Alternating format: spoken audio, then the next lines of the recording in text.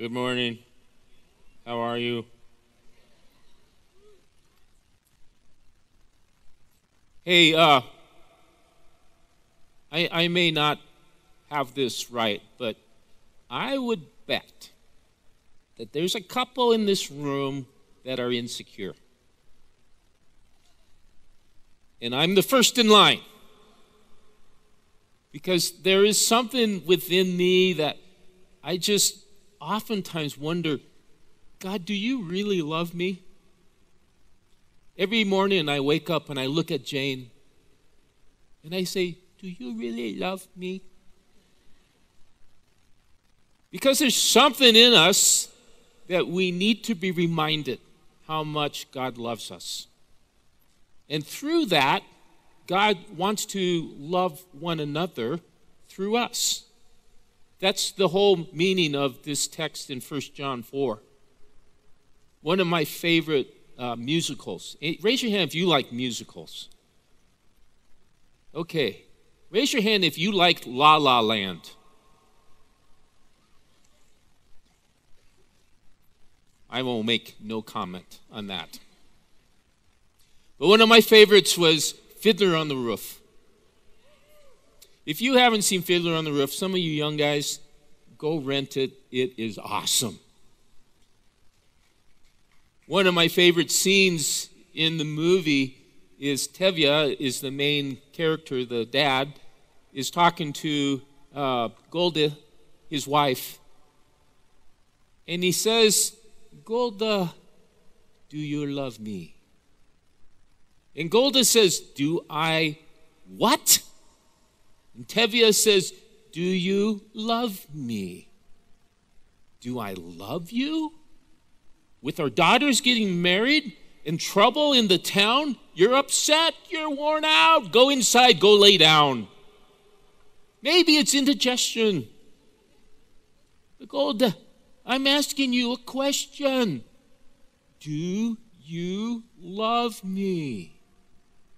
You're a fool. I know, but do you love me? Do I love you? For 25 years, I've washed your clothes, cooked your meals, cleaned your house, given you children, milked the cow. After 25 years, why talk about love right now? Golda, the first time I met you was on our wedding night. I was scared. I was shy. I was nervous. So was I. But my father and my mother said we'd learn to love one another. And now I'm asking Golda, do you love me? I'm your wife, I know, but do you love me? Do I love him? For 25 years, I've lived with him, fought with him, starved with him. 25 years, my bed is his. If that's not love, what is? Then you love me? I suppose I do. And I suppose I love you too. Oh. But then they both said, it doesn't change a thing. But even so, after 25 years, it's nice to know.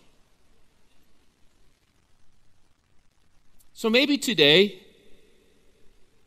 there may be some in this room, possibly a number in this room, that today you need to be told how much God loves you. That's the whole message in 1 John 4. It's not only does God love us, but if he does love us, then what is the repercussions of that? What are the benefits of knowing God's love? And he starts with a warning that you have to be careful for counterfeit gospels. This is a warning that he gives in the beginning of the chapter in verse 1. He said, Beloved, do not believe every spirit, but test the spirits to see whether they are from God.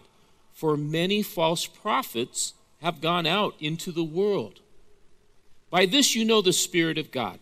Every spirit that confesses that Jesus Christ has come in the flesh is from God. This is really important because of what they were facing in this day and age. And every spirit that does not confess Jesus is not from God. This is a spirit of the Antichrist, which you heard was coming and now is in the world already. So what John was saying to the audience in 90 AD is the same thing that God is saying to us, that in the world today there are a lot of Antichrist spirits that are teaching us things to lead us astray. And so we have to know what the gospel really is, because there are so many misconceptions and there are so many messages out there that are intended by the enemy, the spirit of the Antichrist, to lead us astray. And the big fallout with this movement, which later became known as the Gnostic movement, was that they believed that in this world there is a physical realm that isn't real, but the real world is in the spiritual realm. And so they didn't adhere to the understanding and belief that Jesus was actually God who became, as the scripture said, flesh. He became man. And he came for the purpose of giving his life on the cross for you and I, so that we could have a relationship based on love, not rules, not rituals, but on love. And so the testing of the spirits is important because it's fascinating what I've seen over the years that I've been a pastor, which is a long time, is that there are many people that have a, shall we say, a cognitive understanding and belief who Jesus is, but they really don't know his love. It's all up here. And what God wants to do is bring it down here to the heart, that we know and experience the love of God for each of us. Jesus actually made a distinction. This is really fascinating.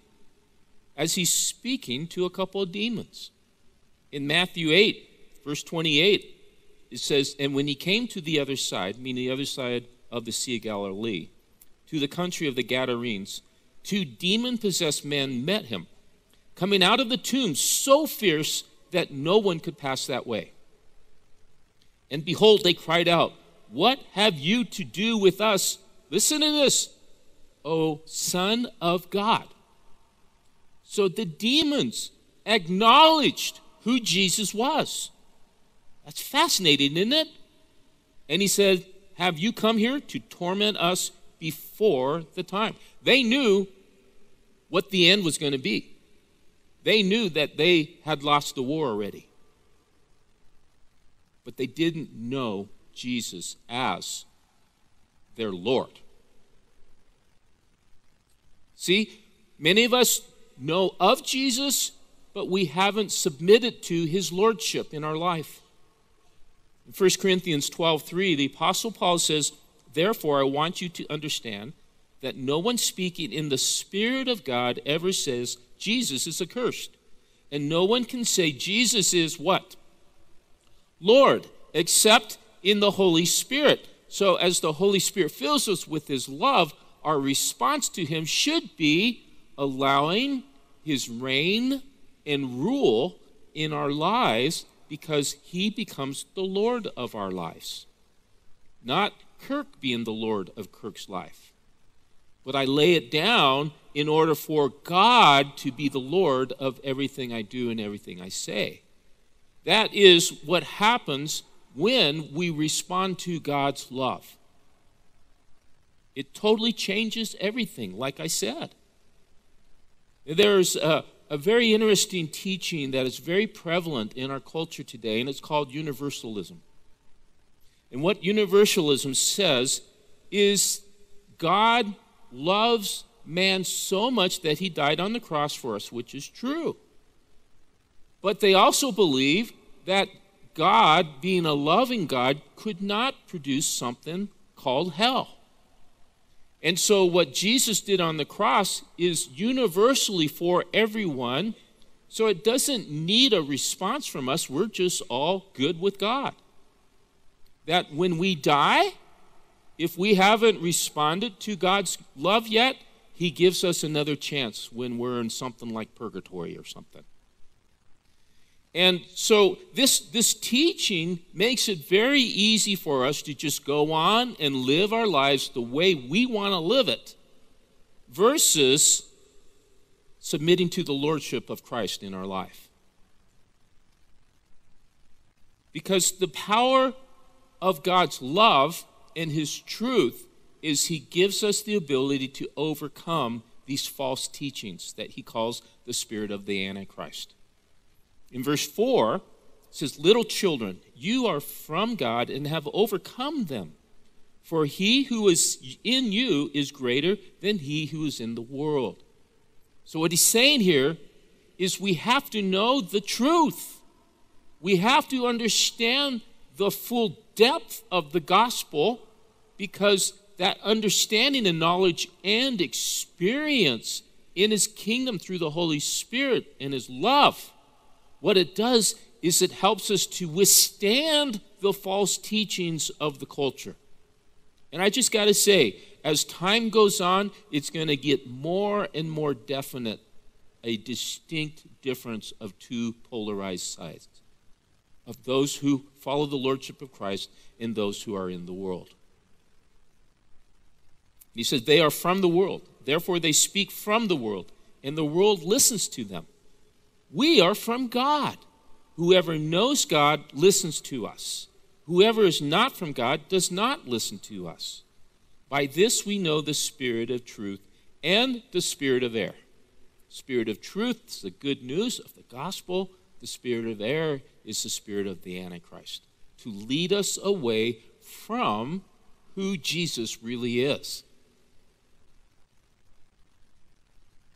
So this false teachings that came, what they said is because God wasn't born fully human and fully God through coming in form of Jesus, that he was merely a spirit, or maybe something that he revealed to us in spirit, but he really didn't die physically. We have to understand that he had to become man. And he had to give his life on the cross because the penalty had to be paid. That is God's love. That's what motivated him to come and go to the cross, was his love for you and love for me. Without that, the gospel becomes watered down. And so we respond to God in loving him back because of how he loved us so much. And that's why we're not afraid. We're not afraid of what comes in the end, which is God's judgment. And the reason we're not afraid is because we know God paid the price. He makes us perfect and sinless and righteous in the Father's eyes because of what he did for us. Not because we're some kind of righteous dudes. Because we know we're not, right? So we have to know this truth. And then he says, when you know God's love, you know God more. Knowing God through love. In verse 7, it says, "Beloved, let us love one another, for love is from God, and whoever loves has been born of God and knows God. Anyone who does not love does not know God, because God is love. In this, the love of God was made manifest among us, that God sent his only Son, Jesus, into the world, so that we might live through him. And this is love, not that we have loved God, but that he loved us and sent his Son to be the propitiation of our sins. Beloved, if God so loved us, we ought to love one another. No one has ever seen God. If we love one another, God abides in us, and his love is perfected in us." So the beauty of, and the amazing reality of the gospel that just blows my mind every time is to know that God initiated. He came to us while we were yet in rebellion to him. I was not looking for God when I found him. He reached down and plucked me out of the darkness. I got to tell you, I was surprised. I was totally caught off guard. But what drew me to Jesus was when he finally opened my eyes to see how much he loves me. That's why he died for me on the cross. Blew my mind. And as I gave my life back to Christ, he continues to fill me with his love. It grows, it deepens. And I got to tell you, the older I get, the more I look forward to the end. And that's what hope is. And if we know God's love and we live in that love, what happens is he begins to reveal himself to us through one another. That's why we need the church. That's why we need community. Is the amazing thing of the kingdom of God is we find God, yes, in solitude, through prayer, through reading the scriptures.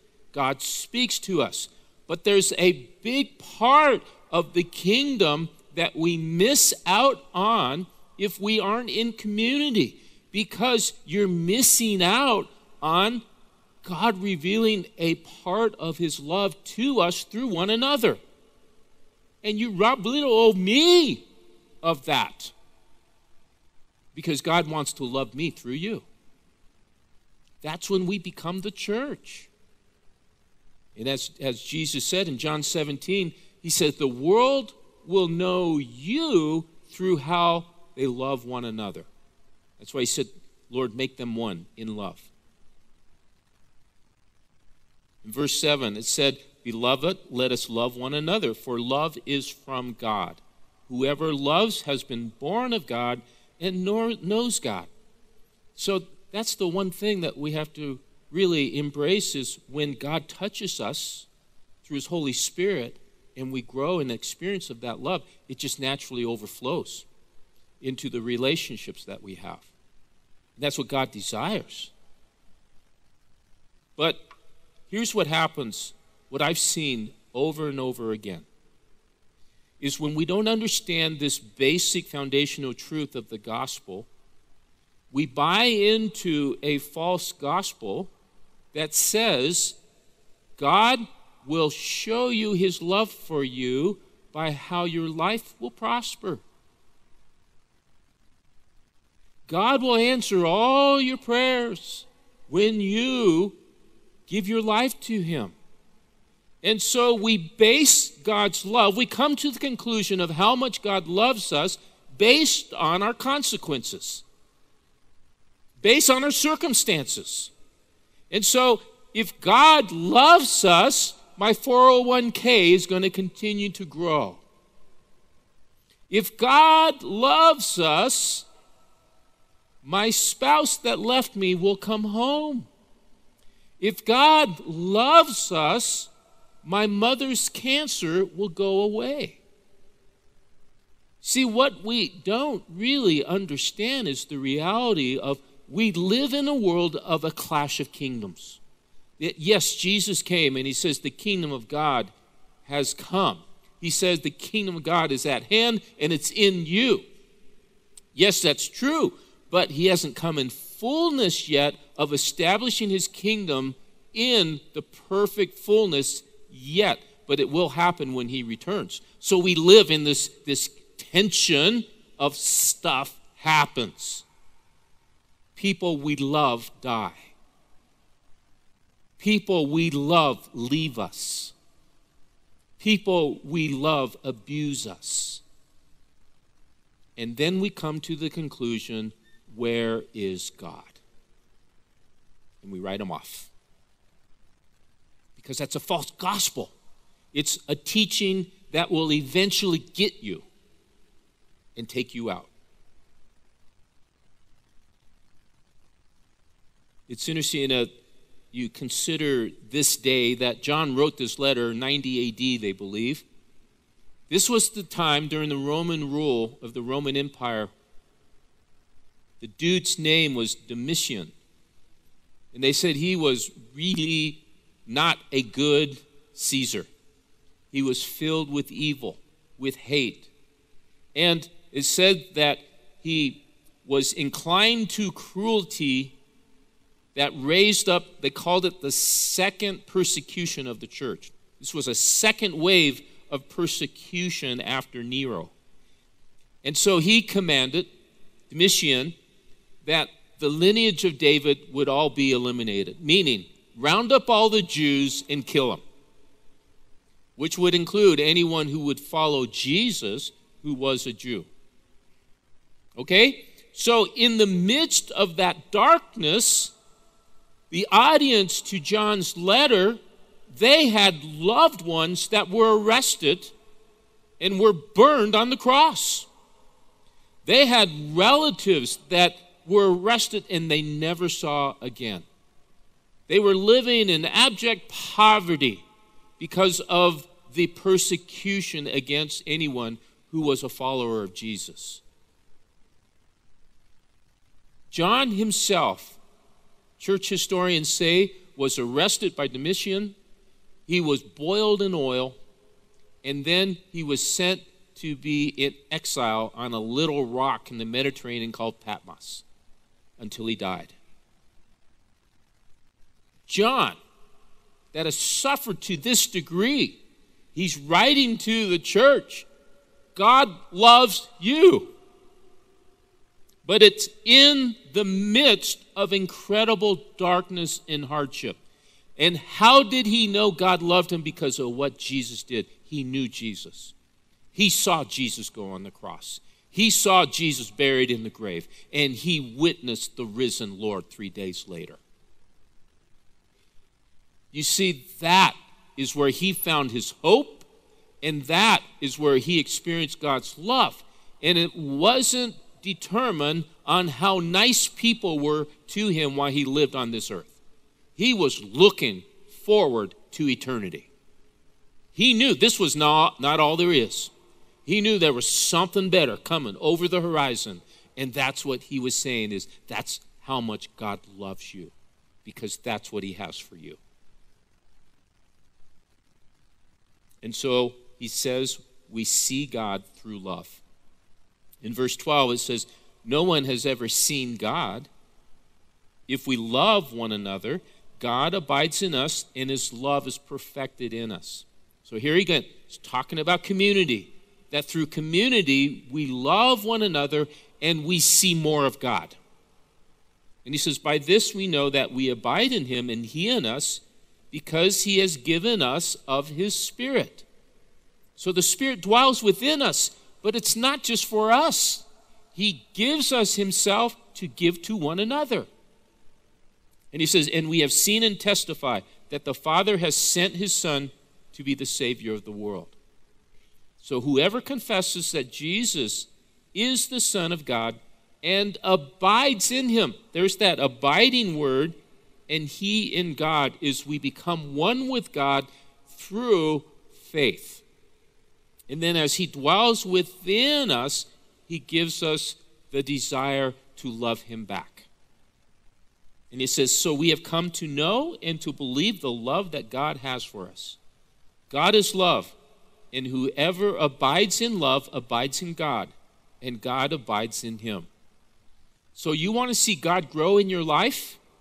You want to experience more of God's love? Receive it and then give it away. In relationships, in community, that's how we grow to experience God more in our life. It's why we need community, man. I just got to say that over and over. And the Holy Spirit just grows to love us more. Solo Christianity is not prescribed in the Bible. I'm sorry to bust your bubble. But what God calls us to is the church, into community, and that's how he wants to love you more, through one another. It's the beauty of community.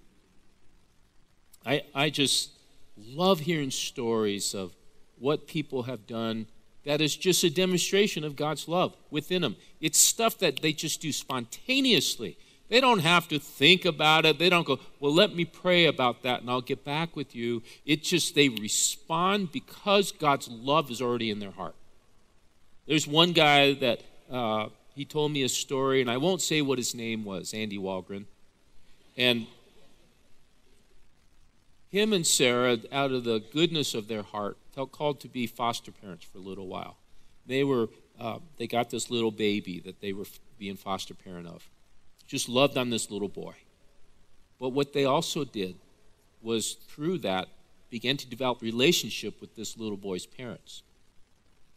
And so, just a couple months ago, Andy got a call from the dad of this little boy. And then they got the son back, which is a great story.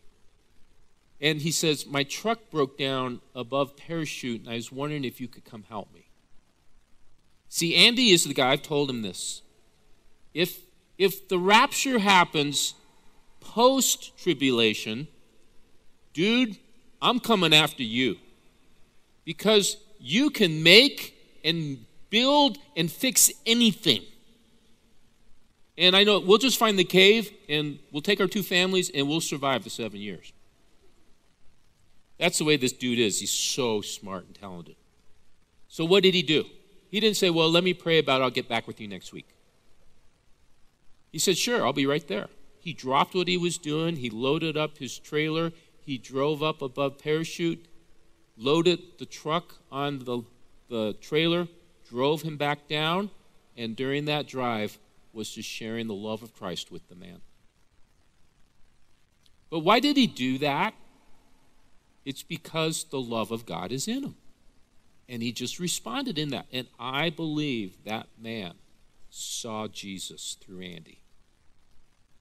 That's what he calls us to be as the church, is walking Jesuses. Rebecca Pippin used to say that you be the skin of Jesus. Because there's power of God's love. Great power to change lives. And he says, by this, in verse 17, by this is love perfected with us, so that we may have confidence for the day of judgment. See, that's what love does. It takes away the fear, our existential fear of what happens when this is all gone. And I just got to let you know, there is going to come a day for everyone in this room. The good news for you is you're going to die. But it's because his kingdom comes in glory and fullness when he takes us home. That is our faith. And he said, there is no fear in love, but perfect love casts out fear, for fear has to do with punishment. And whoever fears has not been perfected in love. We love because he first loved us. If anyone says, I love God, and hates his brother, he is a liar. For he who does not love his brother, whom he has seen, cannot love God, whom he has not seen. I know what some of you are thinking. You don't know my brother. Right? How do we love the unlovely? How do we love those that have abused us, that have hurt us, that have lied to us, that have deceived us? We can't until we experience his love for us. And then he says, love your neighbor. Love your brother. Forgive him. And he says, and this commandment we have from him, whoever loves God must also love his brother. See, we don't have to be best chums. We don't have to hang out all the time, but we have to forgive them. And we have to speak blessing over them. That's what motivated Jesus to come to the cross. Like I said, I'm very insecure. I have to ask Jane every day, do you still love me? But the more I know God's love for me, the more I'm able to love others, and the more I see God's love being passed back to me. That there is this synergistic thing that happens through God's love, that we experience his love for us, we give it away, and God gives it back to us, and he multiplies it. That's life in the kingdom. That's life, the abundant life that God calls us to. And through that, all fear washes away. that no matter what age we are, we don't have to fear life after this, because we know that we know where we're going because of what he did for us. And he proved his power to overcome the penalty of sin and death through his resurrection. And we will have a resurrected body as well. And so the benefit of knowing and experiencing God's love, I'm going to invite the worship team up, please, is true hope comes through faith in what Jesus did for us.